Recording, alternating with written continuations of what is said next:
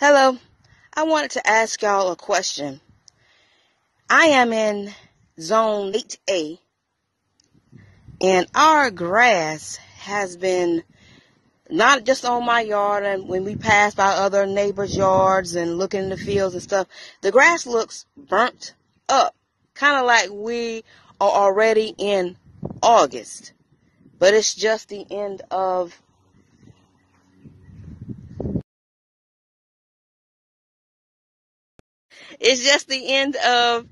April, and the grass is already looking burnt up. Tell me what's going on in y'all area.